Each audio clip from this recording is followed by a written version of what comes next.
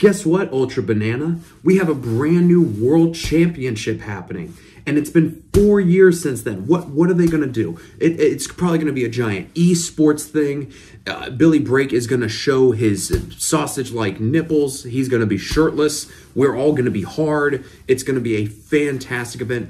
You will be hard. Your smile will be worth it. Everybody will be jumping for joy. Or they'll stick them into a classroom. It looks like my biology class in high school. Oh, you're a banana. Let's dive into it. Try to relax your anus, your shoulders.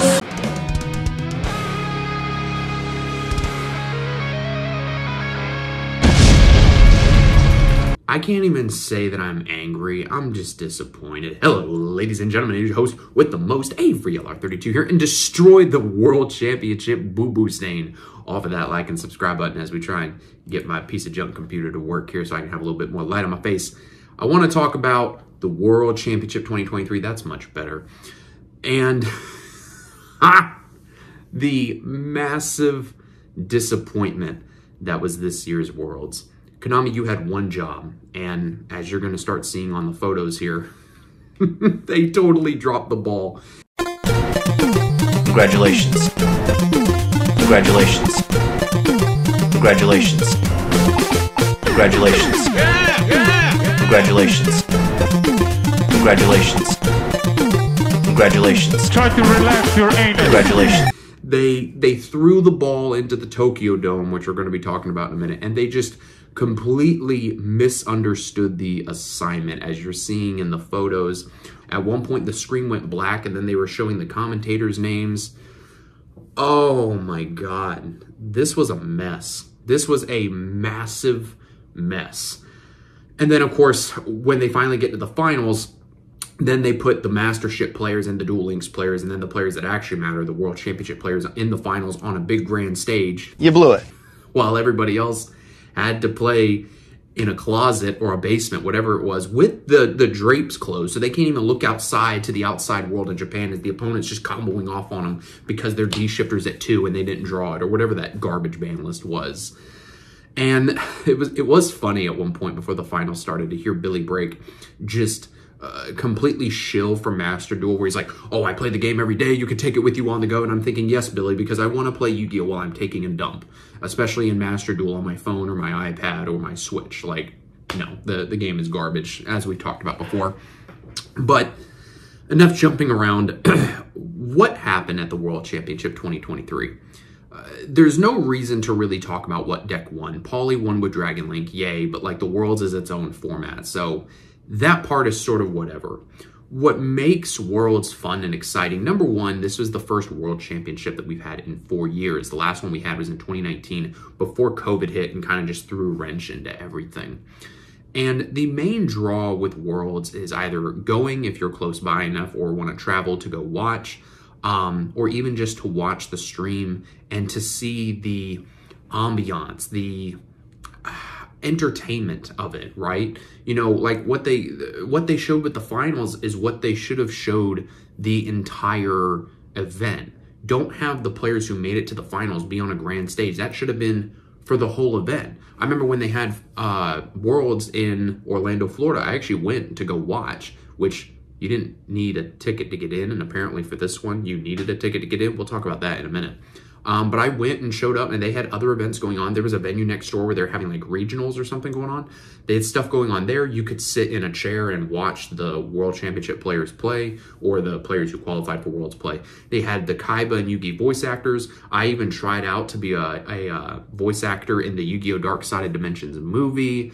I got cards signed by the voice actors. The CEO of Konami at the time, Konami of Japan, which was some woman from Japan or whatever. Anyway, she was the CEO at the time. She came and like you got to meet her, and it was really cool. Like it was a really cool experience. And now there's been stories going around that the venue that Konami had for Worlds bailed out on them at the last minute, so they had to figure something out. I don't know, but just so many errors. At one point, they had the word lift points instead of life points on the screen, and just a complete utter disregard for professionalism and just putting on a good show. I get that things go wrong, but I mean, I used to work in television, and we would always have our main plan, and then we would have a backup plan. Then for that backup plan, we would have a backup to the backup. Then on top of that, we would have a backup to the backup to the backup. Like literally, like that's what you have to do in television, radio, live stream situations. You need to always have backup on top of backup plans. So I can't even say that I'm angry. I'm just disappointed. And also I'm not going to pop off and say that I'm angry, because Konami is known for banning people for things that they say online. So the last thing I want to do is say, you know, you guys are a bunch of idiots, and then I get banned, like how Distant Coder got banned or whatever that situation was. So it's just a shame, because a lot of people on like Zodiac Duelist and just like YouTube comments in general were like, I'm disappointed to be a Yu-Gi-Oh player. Like, I'm embarrassed. You've got all of our players playing in like a basement or like a high school classroom. Like, what is going on here? This is not the setting that we should be in. You know, like big hype moments, like when I saw Jeremy activate D-Shifter against the tier element player that he got a draw with.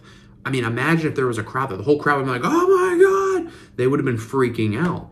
And instead, we just get the announcers going, oh, and he activates Dimension Shifter. Oh my God, it's so crazy. And it's like, okay, like that's nice, but the crowd and the ambiance is what makes the event. You know, imagine if Nationals, the finals were played in like a back room with no audience. Like, it ruins the spectacle of it. Now, I did see a story on Zodiac Duels from this dude who was like from Italy or France or something.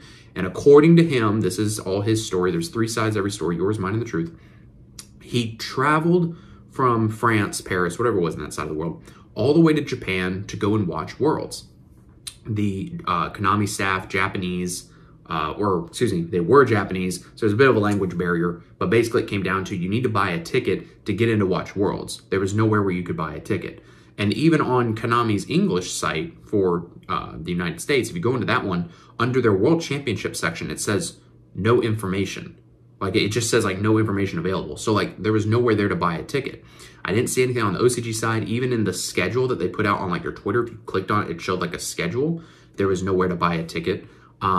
So I don't know how the guy could even got in. Maybe he bought one off his phone at that point. I don't know. But, like, even, like I said, when I went to Worlds in Orlando, you didn't have to buy a ticket to get in. It didn't make any sense.